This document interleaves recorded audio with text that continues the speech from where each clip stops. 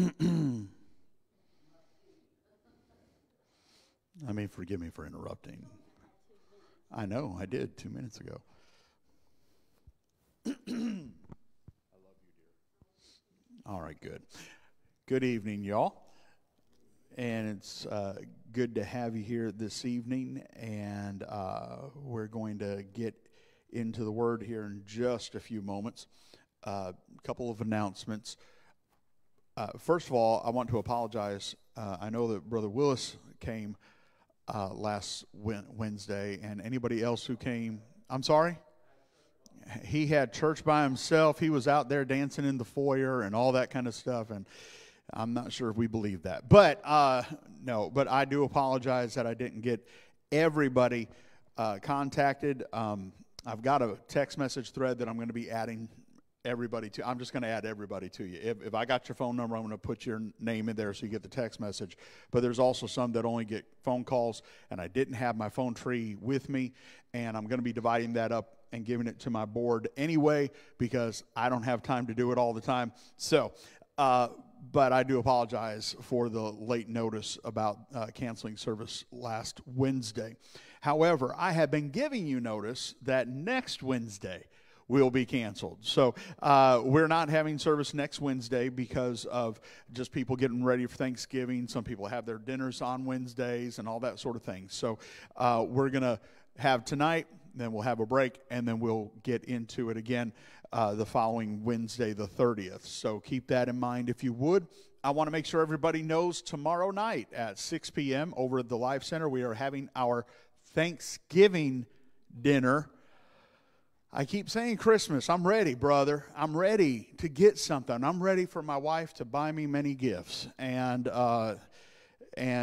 she always does such a wonderful job helping Santa. So, but our Thanksgiving dinner is going to be tomorrow night at 6 o'clock. And so we're going to have a great time of fellowship as we get together for that.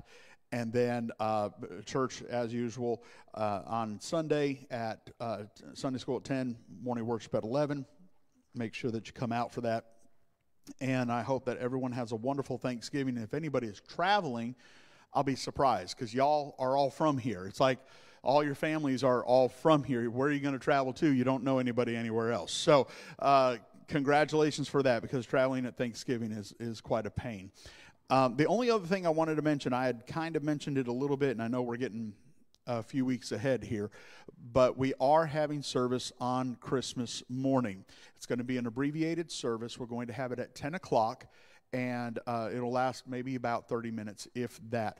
Obviously, if you're not able to come out because, well, we're doing family stuff and whatever, we understand. But if it's just me and my family, then so be it. We'll be here on Christmas morning, but we're going to be here, and we are going to have service at 10 o'clock. I figured we'd do it at that time because people are used to coming for Sunday school anyway. So just sort of keep that in mind and be thinking about that as you're getting all your plans and what have you together. As our usher is coming, I want us to remember a few needs, if we could, please. First of all, of course, we need to continue to remember Lisa. She was supposed to have surgery tomorrow. However, because of scheduling, they've changed that to Friday. So she is going to be having at least triple bypass on Friday. So please keep her and the family in your prayers. The great thing is that the doctors have said that as far as her health for the surgery, that she's in good shape. And so in fact, I was in there when the surgeon had come in, and they said, you have about a 98% chance that everything's going to be absolutely great. So we thank God for that, and that's what we're believing for. So just keep Lisa and the family in your prayers. I know it's been a very stressful week for them, just sitting there and having to wait and wait and wait and wait.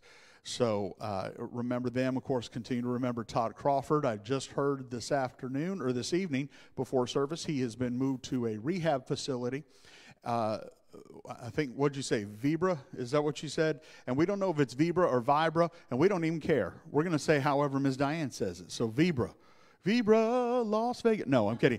But anyway, she had told me that he's been moved to a rehab. That's great news when you consider the fact a couple weeks ago they were saying you might as well pull the plug.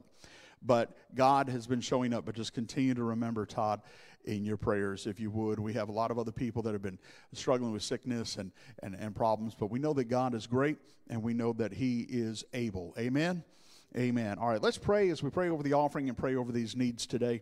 Father, we come to you thanking you for the beautiful day that you've given us today. Lord, every day that we have that we can worship you, every day that we have where we can wake up knowing that we are a child of the King. Lord, it's a wonderful day, and we thank you for it. And Lord, we pray that you will just let your presence be in this place today. Give us understanding. Give us wisdom as we get into the word today. I pray, Father, that you will meet every need that is represented in this house, the ones that we have been talking about, those that maybe have not been mentioned. But Lord, you know every need, and you know that you have a plan for those needs, and that you're going to make a way where there seems to be no way. And Lord, in this world of chaos and trouble and heartache, God, we're so thankful that you're the standard. We're so thankful, God, that you're the rock that we can build upon. And we just pray that you will build us, that you will build us up to be who you desire us to be. Help us to give abundantly. Help us to give sacrificially. Help us to give scripturally, so that everything that we have, all of our finances, Lord, that they can be blessed by you, because our treasure is not in worldly things, but it's in you, Lord. And we thank you and praise you. In Jesus' name, amen. Amen. God bless you as you give today.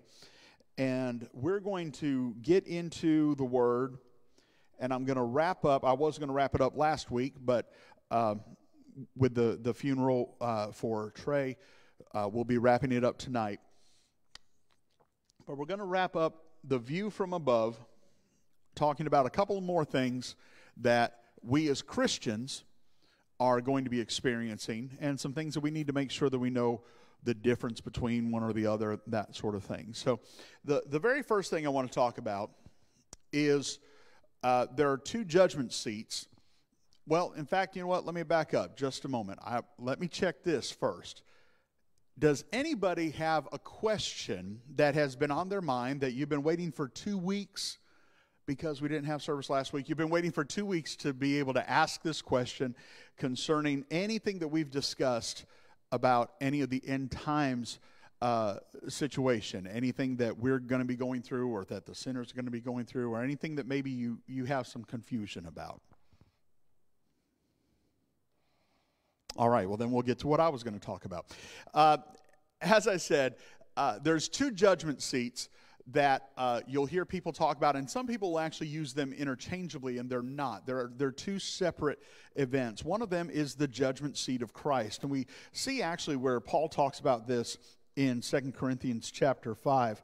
And Rochelle, are you able to pull that up? I'll give you just a moment. It's almost like having to flip through the pages, because I didn't give her any scriptures today, bless her heart. I'm sorry about that. But 2 Corinthians chapter 5, beginning at verse 9, Paul is talking a little bit about the judgment seat of Christ as he's speaking to the church in Corinth in his second letter. And may you be blessed as you sneeze. Hallelujah. But 2 Corinthians chapter 5, verse 9. See, look how good she is.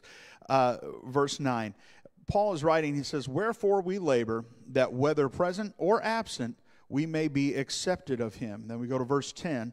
It says, "For we must all appear before the judgment seat of Christ, that everyone may receive the things done in his body, according to that he hath done, whether it be good or bad." This is one of the places where Paul mentions about the judgment seat of Christ. When you look at the word judgment seat, and you try to figure out exactly what it's saying, the Greek word there is bema. And what bema means is it means a judgment seat, but what a bema was is it was a almost like a throne that was elevated, but it was used to give awards and to give accolades. So the kind of judge that might be on that seat, that bema, just in regular, obviously we know who Jesus is, but just talking about in the regular world, the type of judge that would be there would be one that maybe had judged a contest.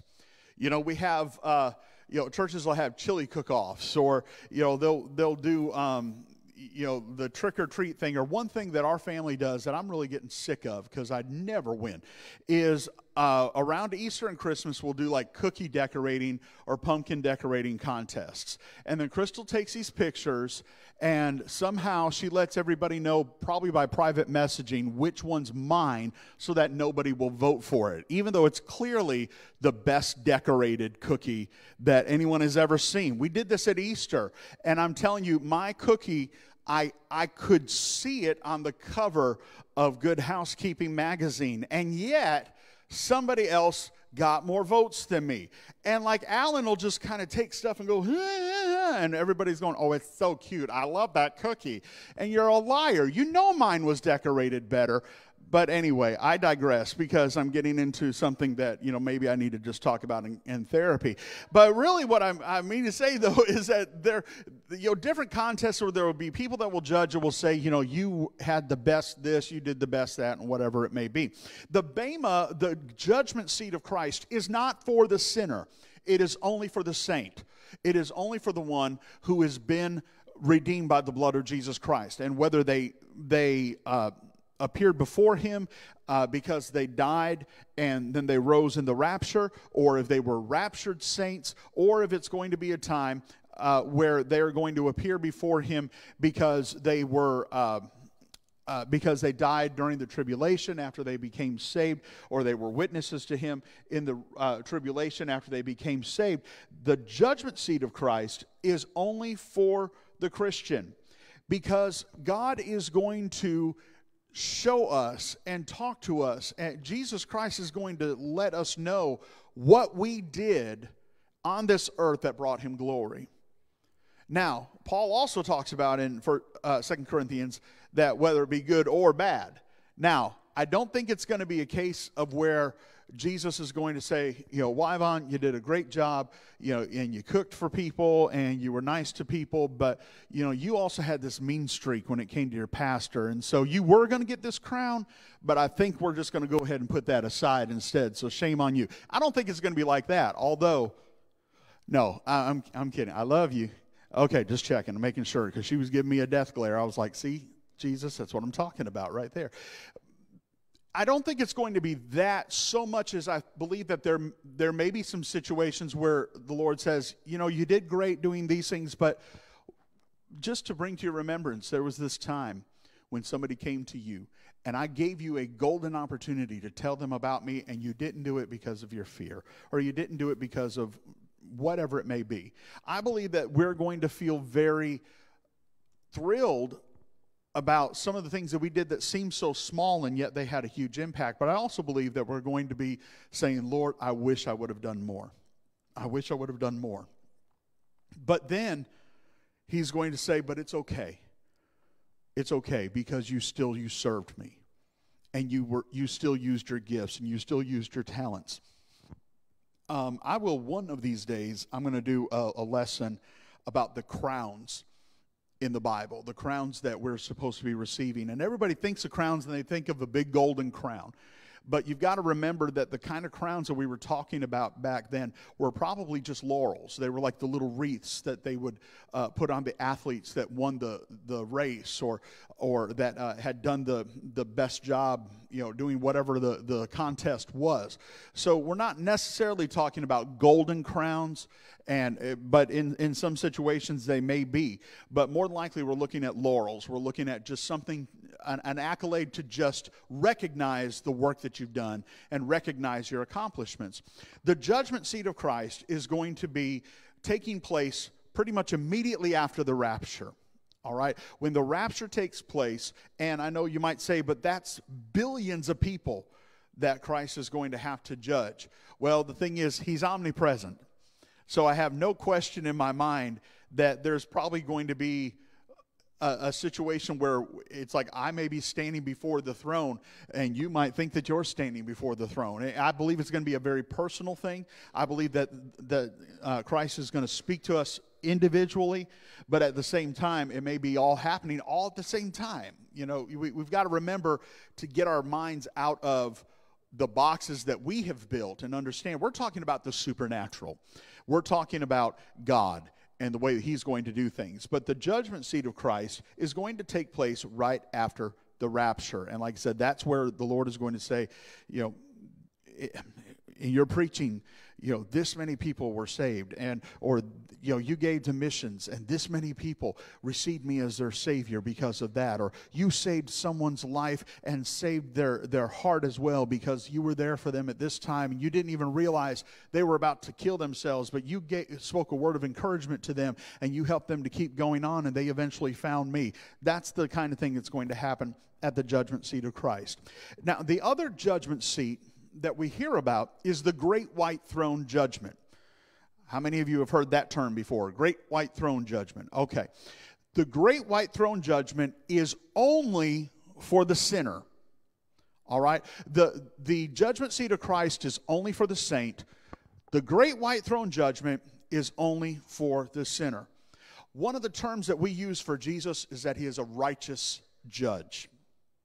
He is righteous. He is not just saying, this is the way it is, I don't care what you think about it, la, la, la, la, la, that's all that there is to it. He is actually going to have, God the Father is going to have every person that has ever died in their sin or denied him or whatever it may be, every person that has not received Christ is going to stand before God. And God is going to give them an opportunity to plead their case. Well, I wasn't raised in church. I was raised in a country where we were mostly Muslim, and so that's the religion I followed. Or I studied things in science, and I just didn't believe that you existed. And I thought, surely it's got to be this or it's got to be that. All these different excuses that are going to be coming up. And I believe that every time that somebody says, well, I never knew about you, I believe that God is going to bring to their remembrance a time when he tried to bring somebody into their life to tell them about Christ, and they laughed in their face. They denied who he was. I believe that even, because here's my belief. Here's, in my humble opinion, as they say, here's my belief. The reason why Adam and Eve had to leave the garden was not because of the fact that they had sinned. It was because of the fact, because this is what Scripture says, that they had eaten of the tree of knowledge of good and evil, and the tree of life was in the garden. They now had the knowledge of being able to tell right from wrong. They now came to that place of accountability because they ate of that tree.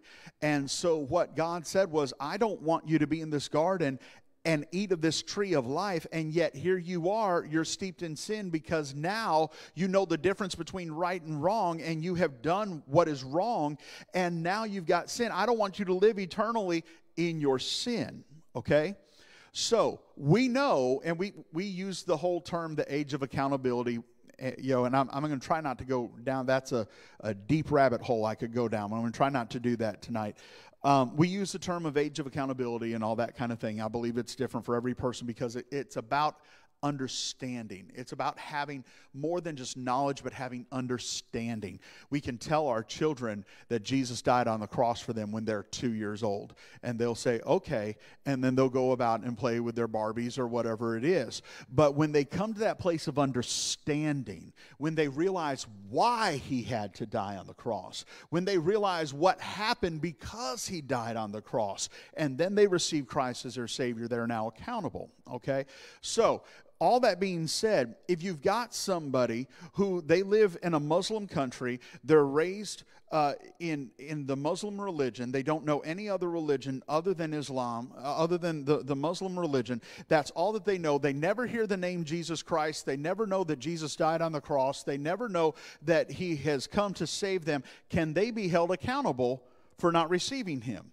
If they never had the opportunity, can they be held accountable? Boy, I'm getting like way into something that could be a huge discussion here. Let me back up just a little bit and get back to what we're talking about. I want you to take that nugget, put it right there in your pocket, and go home and pray about it and think about it for a little bit, okay? Because we're going to get back to this before I go way down that rabbit hole and we end up in like Detroit. So here's the thing.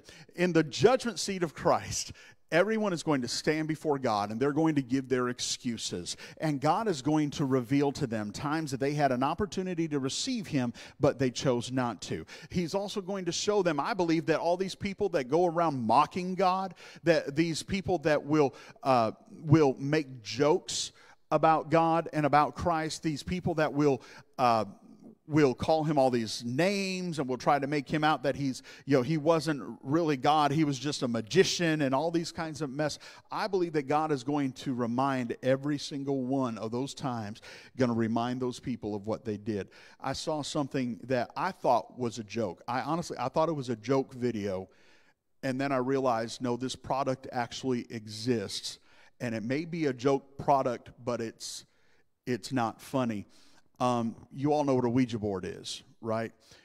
I saw something yesterday, and I showed Crystal, because like I said, I thought it was one of these satire sites that had this video. They had a Holy Ghost board. And the Holy Ghost board was a way where you could talk directly to Jesus. It was a Ouija board, but they had put Jesus' face on it. And the little thing that they push around, the planchette or whatever it's called, was in the shape of a cross. And they said, this board is guaranteed that the only one that'll answer you is Jesus. You don't have to worry about running from the demons when you're done with this board, but you can talk directly to our Lord and Savior.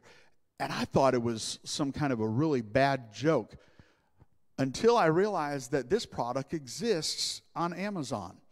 You can actually buy this thing on Amazon. I'm sure it's meant to be a joke product, but I'll be honest with you, I don't see the joke. I don't think it's funny. Somebody is mocking God by taking something that is divination, which is an abomination unto God, and trying to say, oh, but now we're doing it with Jesus Christ. We hear comedians all the time making jokes about that Jesus was gay, or that Jesus was, like I said, a magician, or that Jesus actually wasn't as powerful as people thought that he was, that his deeds were highly exaggerated. At the great white throne judgment, every one of these really bad attempts at humor, every one of these mockings, every one of these blasphemies, I believe will be that the people that will be standing there before God will be reminded of what they did. They will be reminded to the point to where there will not be any more excuses that they can give. And then that's when God will pass sentence. Here's the thing about the great white throne judgment. You don't want to be at the great white throne judgment, because every judgment's going to end the same way, with God saying, depart from me, you worker of iniquity, I never knew you. And then you being cast into the lake of fire. So there's obviously a huge difference between the great white throne judgment and the judgment seat of Christ. Judgment seat of Christ, good. Go to that one. Book your appointment. If you're not ready to go to that, we'll take care of that before you leave the sanctuary today. Great white throne judgment, not a fan. You do not want to be there. That is not for you. That is for those who have rejected Jesus Christ. The great white throne judgment is actually going to happen. We see it talked about in Revelation chapter 20. And I'm going to get to this also. Let me see. Actually, Revelation 20 is, Revelation 20 is not the one that, oh yeah, there it is. See, I knew I was right. Revelation chapter 20, verse 11. And Revelation chapter 20, verse 11 says, and I saw a great white throne, and him that sat on it, from whose face the earth and the heaven fled away, and there was found no place for them. In other words, you're not going to escape it. You're not going to get away. You're not going to be able to say, never mind, if you're going to throw me in hell, just throw me in hell. They all will have to stand before God. Now, here's the thing. The verse right before that is Satan being thrown into the lake of fire for all of eternity. This is the great white throne judgment is going to happen after the 1,000-year millennial reign and after the season where Satan is released. I'm going to go back to Revelation 20, and I do apologize for not getting these verses to you before service. I'm sorry about that. But I'm going to go back to Revelation 20, verse 4. No. Verse 1. We'll start at verse 1. Revelation chapter 20, verse 1. And I saw an angel come down from heaven, having the key of the bottomless pit and a great chain in his hand.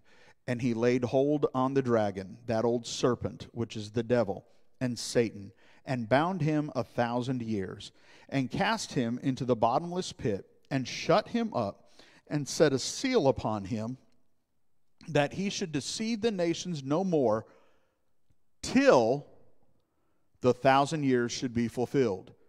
And after that, he must be loosed a little season. Now, we're going from the throne judgments right into the millennial period. At that point, the millennial reign will begin. When Jesus comes for the second coming, he actually sets foot on the earth, and he goes and establishes his throne. He will take the Antichrist and the false prophet and will actually cast them into the lake of fire alive. They won't be for long. But the Bible says that they will be cast in alive. But they're going to be cast into the lake of fire. And then Satan's going to be bound for 1,000 years.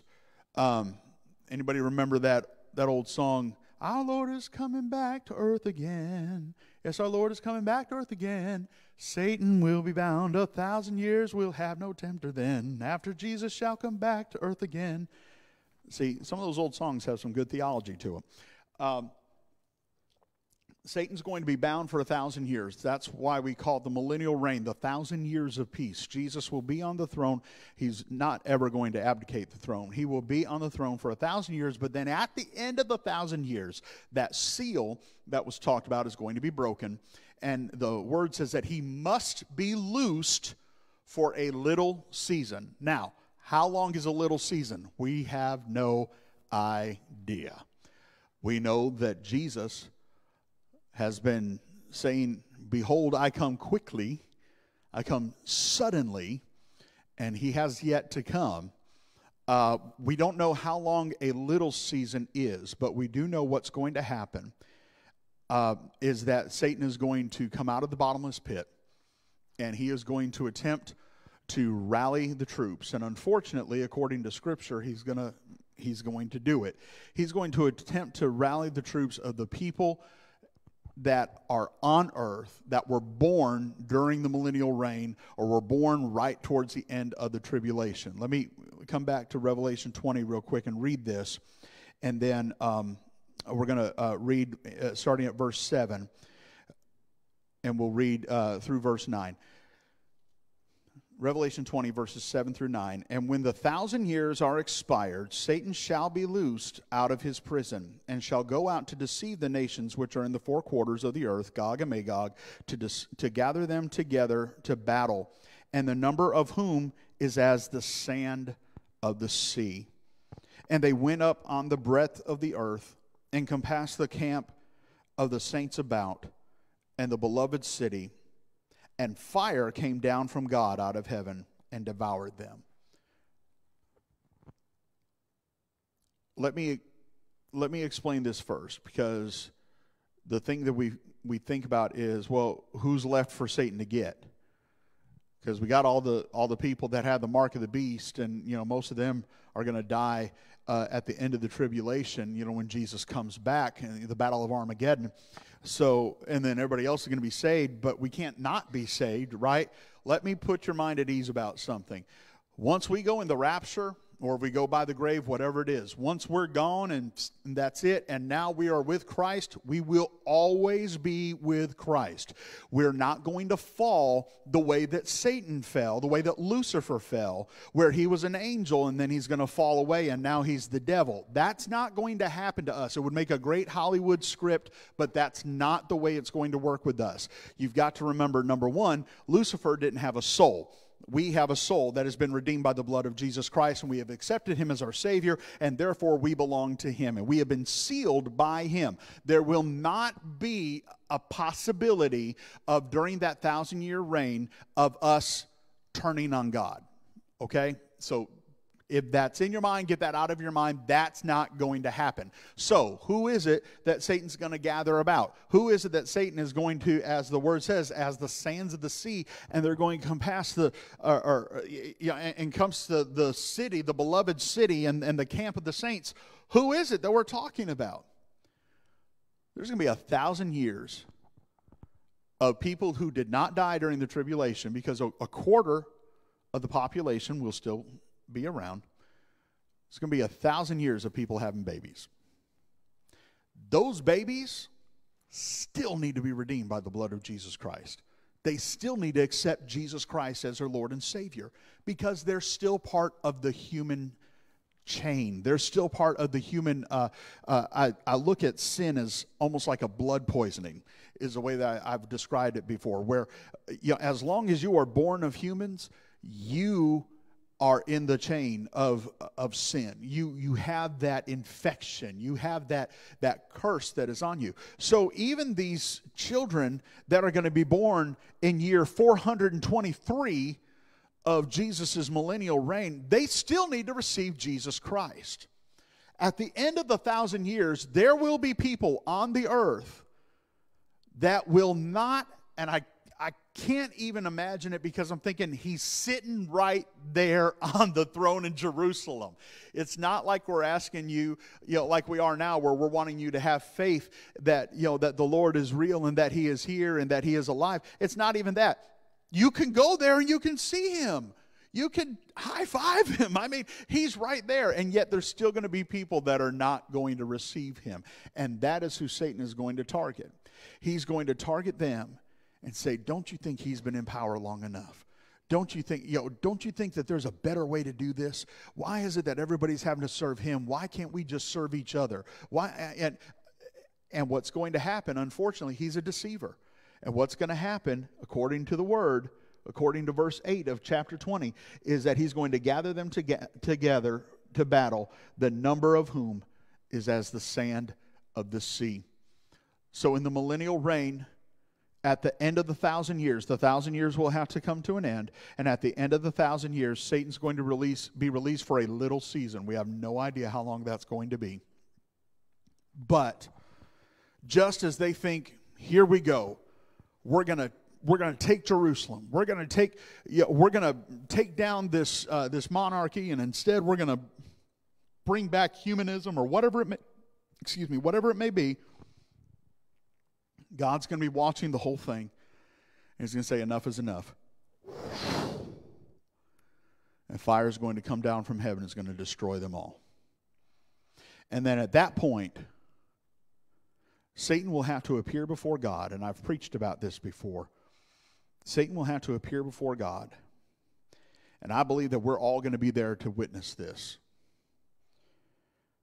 And he is going to have to get on his knees and admit with his lying tongue, the tongue that has been used for millennia to try to blaspheme God, that tongue that has been used for millennia to tell lies into the hearts and minds of men and women of Jesus Christ, that has been used to convince people that don't know Christ that they're better off without him, that has taken the word of God and has twisted it so many different ways. For the first time in his existence, he is going to speak something, and it is going to be truth, and he is going to say, Jesus Christ is Lord. The word of God says that every knee shall bow and every tongue shall confess that Jesus Christ is Lord. Satan is going to have to confess that. He's going to have to get on his knees. He's going to have to bow his knee before Jesus Christ, before the Creator, before the Redeemer, before the Savior. And he's going to have to say with that forked tongue, Jesus Christ is Lord. Once that takes place, he will then be cast into the lake of fire. Verse 10 of chapter 20, you don't have to pull it up, but verse 10 says, and the devil that deceived them was cast into the lake of fire and brimstone, where the beast and the false prophet are, and shall be tormented day and night forever and ever. He's done. He's gone. That's it. There is no more Satan. There is no coming back from this. There is no more, well, we're going to give him one more chance, or we're going to give him one more time to kind of do his thing. None of that's going to happen. Once that takes place, that last battle, and once he finally proclaims that Jesus Christ is Lord, and he has to say it because that's what the Word of God says, and God is not a liar, so he has to say it. Once that takes place, then he will be cast into the lake of fire, where he will be tormented day and night forever and ever. After that is when the great white throne judgment will take place. Because you notice what it said in verse 10, it says, where the beast and the false prophet are. It doesn't say, and all those that were not saved, and all those that, that were in hell, they've just kind of been transferred over to this other holding facility. It wasn't that. It says where the false prophet and the beast are, the Antichrist and the false prophet, and then Satan is going to be thrown in. And then we're going to have the great white throne judgment. And every person that ever denied Christ, every person that ever rejected to accept Christ, rejected Christ in their life, is going to have to stand before God. And then they will be cast into the lake of fire. Once that is done, it's done. Once the last person that rejected Christ is separated from him from all eternity and is cast into the lake of fire, it's over. And we begin to just enjoy eternity. We begin to, there's no more scripture to be fulfilled. There's no more prophecy to be fulfilled. There's no more anything else that has to be done. We just are with God forever and ever. So, the millennial period itself, there's not a whole lot of talk about it other than just the fact that it's 1,000 years.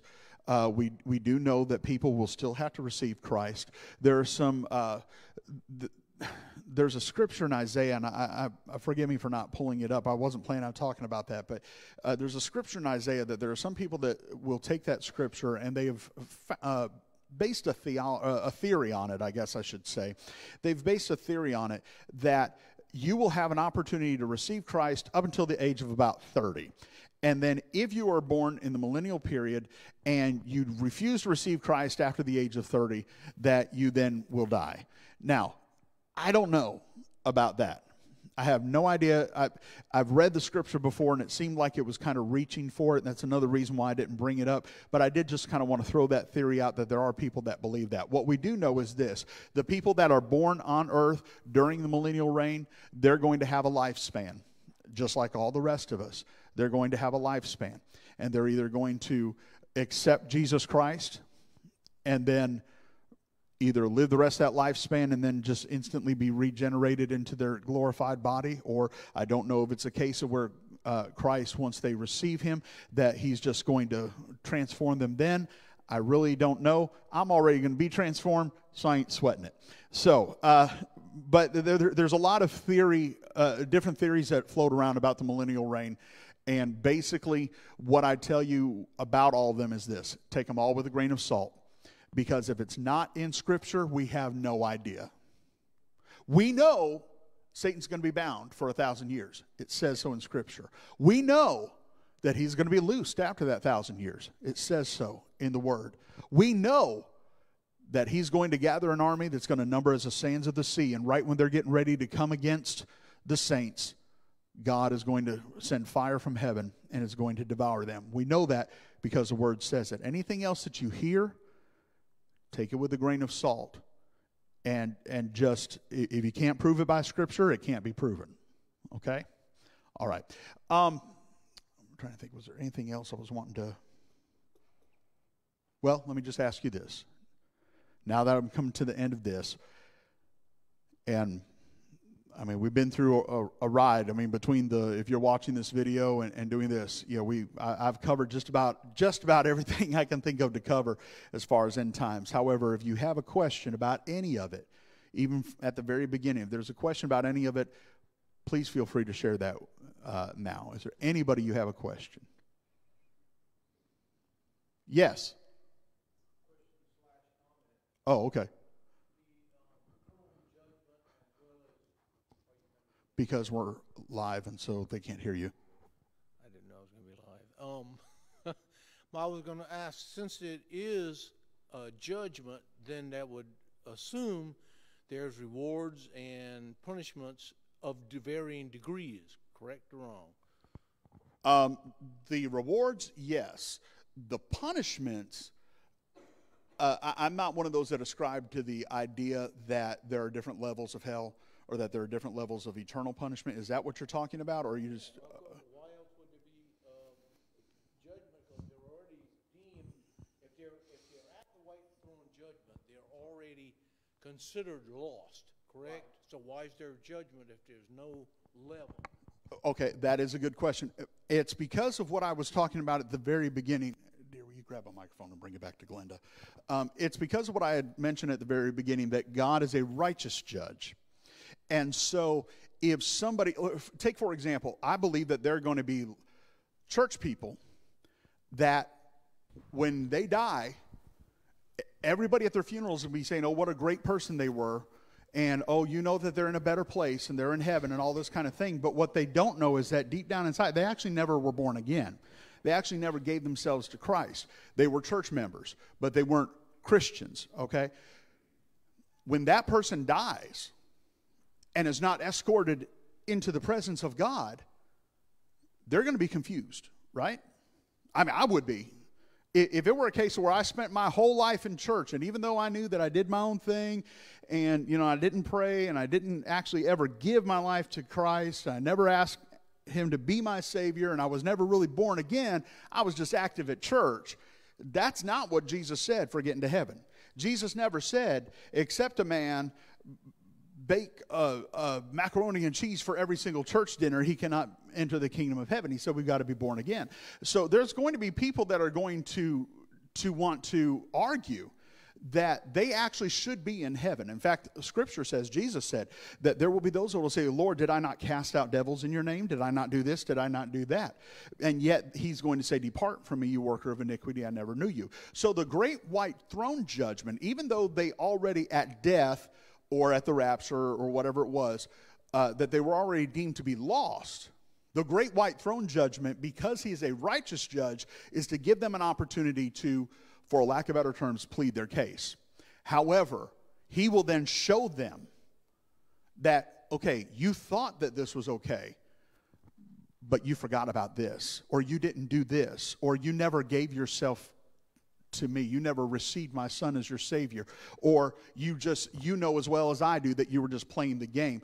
And so it's going to give them that opportunity to stand before God and, like I said, for lack of a better term, plead their case. However, I don't ascribe to the idea of, okay, we got somebody who was a church member, but they never really got saved, but they were in church since they were a kid. They just assumed they were saved and all this kind of thing. Okay, you're going to go to the part of hell or the part of the lake of fire where it's just really, it's a dry heat.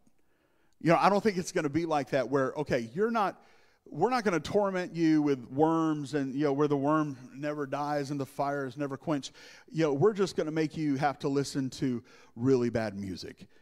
I don't personally ascribe to that theology because of the fact that in Revelation 21, where Jesus is talking, or where it's talking about, like, in the fearful and the unbelieving, et cetera, shall have their place in the lake of fire.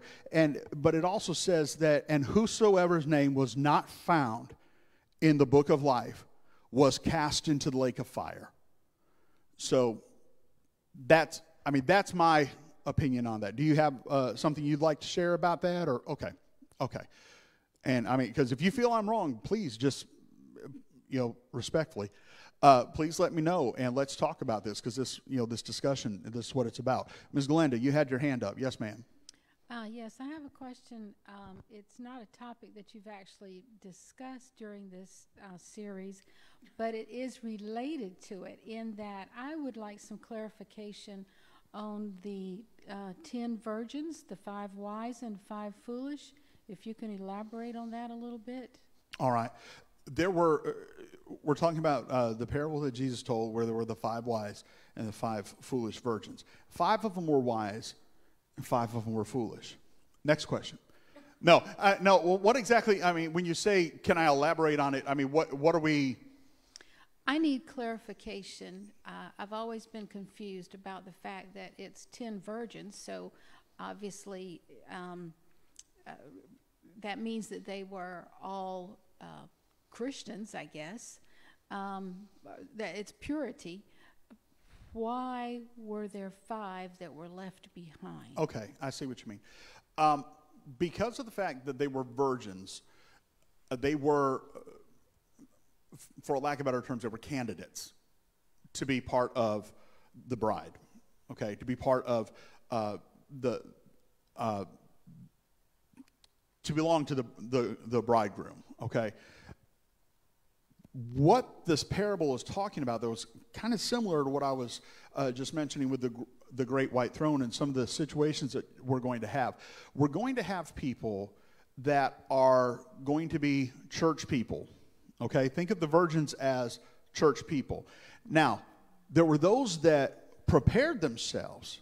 There were those that took the coming of the groom seriously. There were those that knew that he was going to come again and that he was coming for a bride who was ready for him.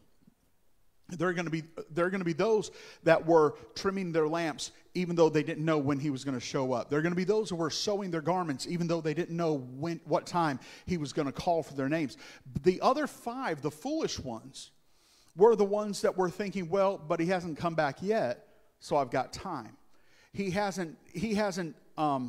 I haven't heard that any rumors that, it's going to be today or it's going to be this week or anything like that, so I've got time to do this. They weren't tarrying, as I heard somebody talking about just the other day. They weren't tarrying until he came.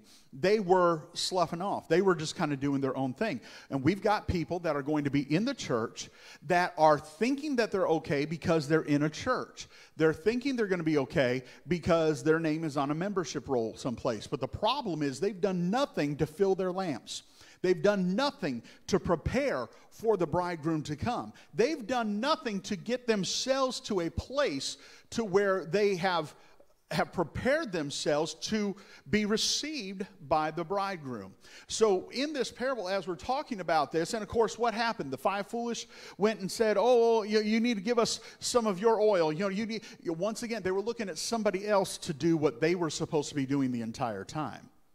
We've got people in the church that are going to be, in fact, we've got probably whole churches, whole denominations that are going to be looking to blame everybody else because, I didn't have time to do that because I was too busy doing this over here. Or I didn't have time to study the word because that's why we pay a preacher.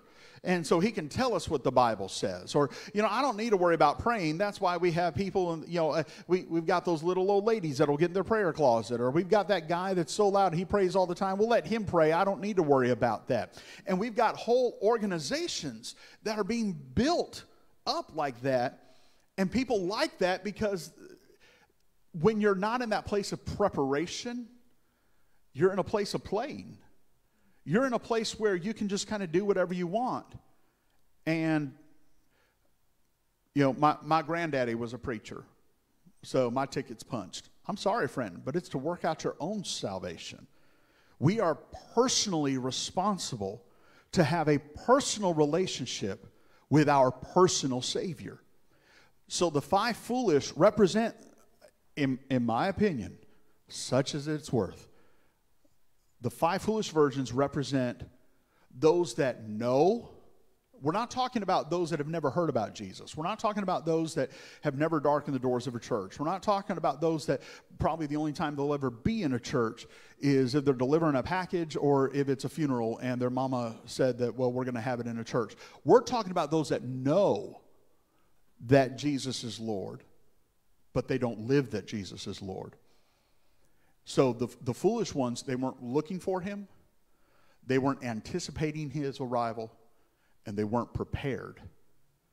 And so then, when the bridegroom came, they were off at the last moment trying to get their lamps filled, trying to get everything all together. And the problem is they were supposed to be preparing the whole time. So that now when they came back, and they said, okay, we're ready now, and it's too late. It's too late because the bridegroom was coming for a bride that was looking for them Does that help? You look like you're still confused. Does that help at all, or do you have more questions? No, that does help. Yes. Okay. Like I said, you were looking confused, so I thought, okay, I've just made it even worse on her. Now she's going to be like, wait a minute, how many were there? Anybody else, you have a question or a comment, anything that you'd like to mention? I know Ryan had his hand up. I'm kidding, Ryan. I didn't see your hand up. Ryan's like, I'm too tired to have a question. All right. I do encourage you to take what I've talked to you about throughout this series and the one prior. Take a look at Scripture. And if there's anything I've said that isn't lining up with Scripture, and really this goes for anything, anytime I ever preach, anytime I ever teach, because my thing is this. I know that my knowledge of the Word of God only goes so far.